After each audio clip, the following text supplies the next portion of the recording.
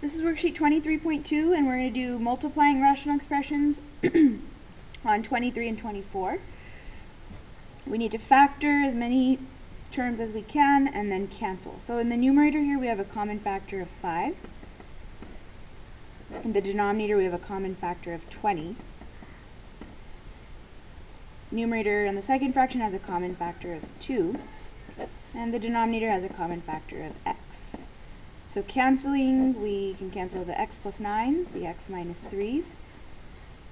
5 times 2 is 10, which can cancel with the 20 to become a 2. So in the numerator, we're actually left with a 1, not a 0, and in the denominator, we're left with 2x. Then on number 24, again, multiplying rational expressions. Here we have a trinomial. X squared plus 9x minus 22 is x plus 11 times x minus 2. X squared minus 4 is a difference of squares, so x plus 2 and x minus 2. 3x plus 6 has a common factor of 3. And x squared minus 121, another difference of squares, x plus 11, x minus 11. We can cancel the x plus 2s, the x minus 2s, the x plus 11s, and we're left with the 3 over x minus 11.